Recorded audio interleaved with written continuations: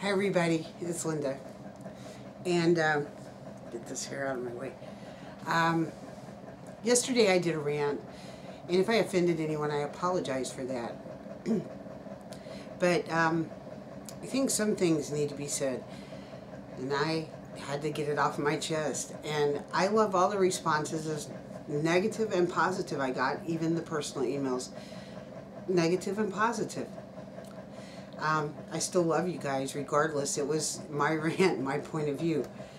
Today I want to talk about something else, and it's called, I'm going to just give you the definitions.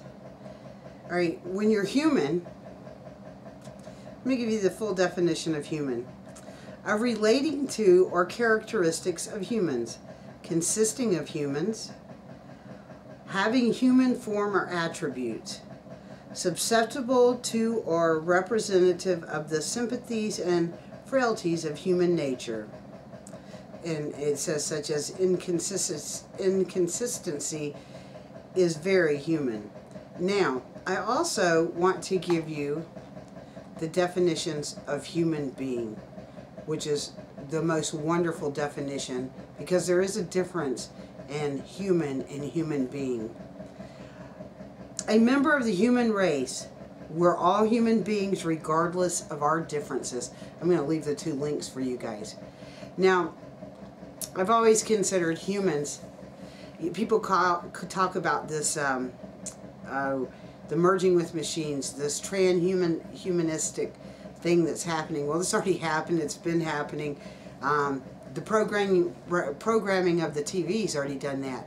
And you know, and I'm not trying to put anyone down, but here's the difference. I've been around people who, I call them just humans, that have no empathy. They're apathetic towards everything. They've been so programmed. And then around human beings who realize we are all connected, and everything on this earth could be good if we weren't extracting every resource out of it and dividing and pitting people against one another.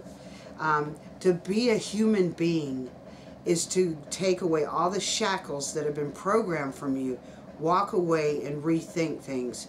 Learn from your ancestors. It's in your DNA. It's in your heart.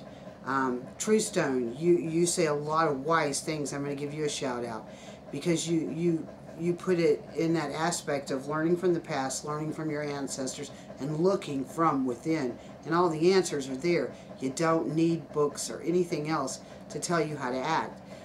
Storming the Temple. Language. Yes, the English language is the dumbest double-edged sword language there is. And I think everyone needs to go see how you break down language and how it is used against us. I'm going to leave those two links because they've done some marvelous things with the breaking down of the language. TRUTHSTONE talks about what you can find in your heart, and Storming the Temple can break down the language for you. Just like government. To govern in Latin means to control. Mind, I think that's mentis. Mentis in Latin, is the mind. So government means control the mind, mind control. State-sponsored TV, what are they hosting today? I believe they used to do this when I watched TV on Sundays. Gladiator sports, football, stuff that you should be participating in instead of being inactive, watching it from your comfort of your own home. Go out and play a game of football instead of watching people who make millions of dollars and, you know, play it. That's not participating in being human or human beings. Start participating in your own life. Start looking around and helping someone, anyone. Here's something, because people think I'm very anti-Christian, and I'm not. I was in Christian schools because I was an Indian. Love thy neighbor as you love yourself. Isn't that in the Bible? Wow, that should be the only verse anybody ever uses. Because if you did that, you would see that we're all connected. And you should love everyone, regardless of their race, what they believe, how they believe it. And there is no new world order. It's the same old world order that's been controlling, and they have controlled things since they found a way to do it. Before that, people lived in communities and ruled themselves. Now, how do you break away from the old world order? First, you have to become a human being and look within yourself. But that would mean you would have to break the regular human habits of being controlled and not believing in yourself and not believing in your own power. Kind of, people call me an anarchist for saying this. So be it. If that's what anarchists believe, good. You would have to break away from every form of control there is and look within yourself and walk that walk and talk that talk. It's not easy, but if everybody did it, it would be much easier. There's a big difference between human and human beings. Humans are merging with the machines. If they're sitting in front of a TV watching other people play sports instead of out there exercising and playing sports themselves. Or watching your friends play sports if you're injured or something. You know, get with a group of your friends, and if you can't do anything, you can keep score. That's still participating and talking. But by sitting around watching, someone said, I think it was Stay Smart, the Cowboys and the Indians. Wow, what a divide and conquer that is. Play today. That right there should tell you this is all a program. Stop being human, become a human being. Join the rest of us human beings on the planet so we can unite and we can stop this old world order and their control mechanisms. And there's a lot of them. And we need to cut away at each one of them. I love you all. I hope I didn't offend anybody yesterday or today. But there is a big difference in being just a regular human and a human being. So yes, if you're a human and you rely on that TV, and I know some people have TVs in every room, that just amazes me. Some of these people have never picked up an instrument and even tried to play or wrote a poem like TRUTHSTONE does. He writes. I write too. I just won't make mine public. Although Kenny says I should. But they'd be offensive. Or play musical instruments. Pray to the Creator, but do it personally. Don't go in big temples that are built by the old world order. Go out on this beautiful earth that was made for us.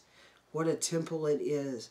We have a star that gives us the vitamin A and D, which most people in America or the Western world are suffering from a vitamin D deficiency because they're programmed by the internet.